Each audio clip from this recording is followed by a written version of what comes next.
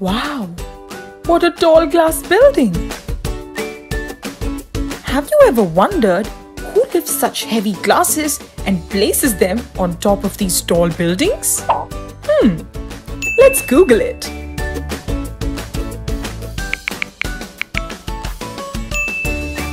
Vacuum lifters?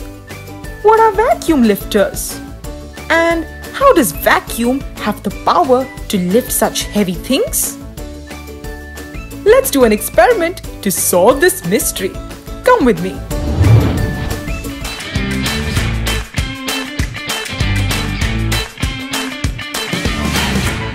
Hello friends, I am Albert Einstein and welcome to my lab where you and I will be exploring science beyond your books, around us, in things that surround us.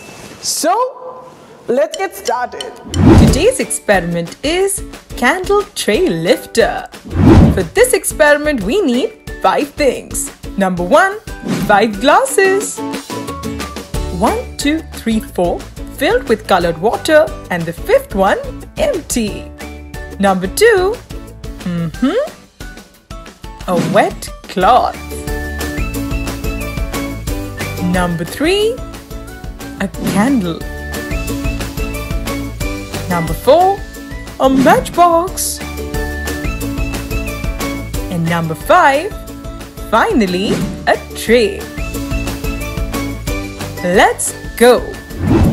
We begin with the wet cloth. Place it in the center of the tray. Now grab the candle and place it on top of the cloth. And now we light the candle. Oh. There you have it. Aha! Now cover the candle with the help of a glass. Just like this. Notice how the flame of the candle goes out. And now we press on the glass from top.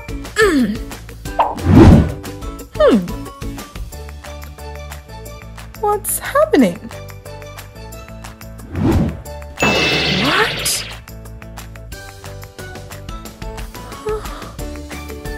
Oh, let me put these glasses on top of the tray. Let's find out.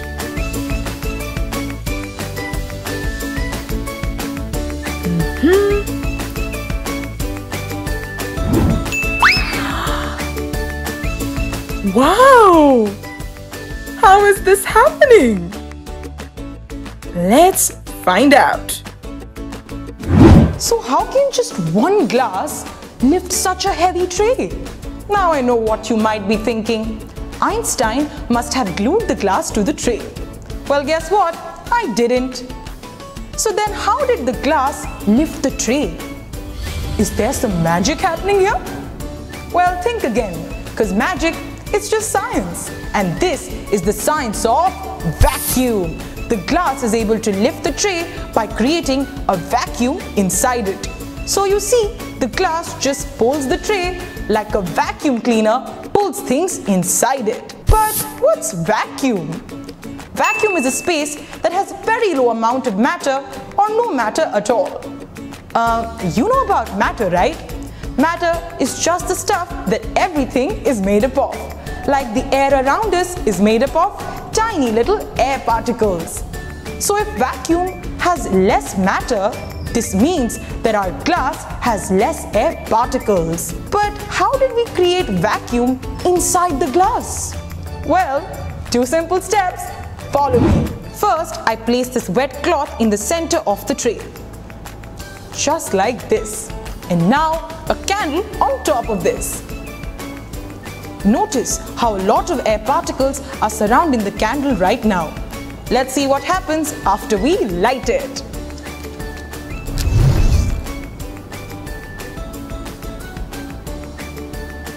After lighting the candle, the air particles around the candle get heated up and they start running away from each other, leaving only a few air particles around the candle.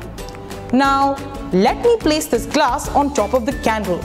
When I do this, I will be trapping only these few air particles inside the glass. Watch me. And let me just seal the vacuum by putting some pressure on top.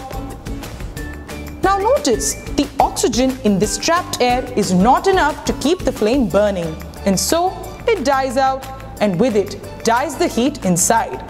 And now the wet cloth takes the lead. It has two important jobs. Number one, to block the air from entering or exiting the glass. Number two, to cool the air inside.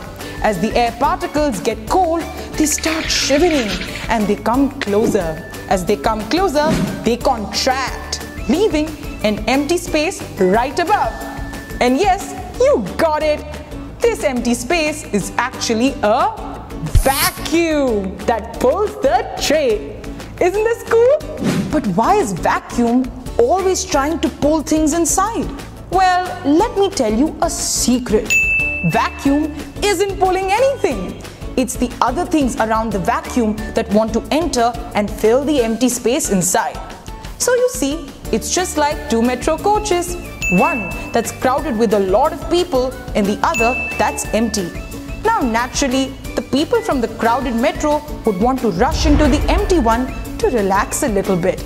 And this is exactly what happens in case of our air particles. The air around the glass that has more matter tries to enter inside the glass that has less matter. And we know more matter is equal to more pressure, and less matter is equal to less pressure. In this way, air particles try to go from a high pressure zone to a low pressure zone. But our tray and wet cloth do not let this happen. In fact, the air below the tray wants to get inside so badly that it pushes up the tray against the glass. And this is how just one glass is able to lift such a heavy tray. And now you see how similar vacuum lifters are used to carry in place heavy glass windows on tall buildings. In fact, vacuum is so powerful that it can lift hundreds of kgs of metal, glass or wooden sheets in just one go. That's super cool. So friends, remember, vacuum may be low on matter, but it's always high on power. Now that you know this, it's time for you to explore the power of vacuum on your own. So, go grab your things and let's get funneling.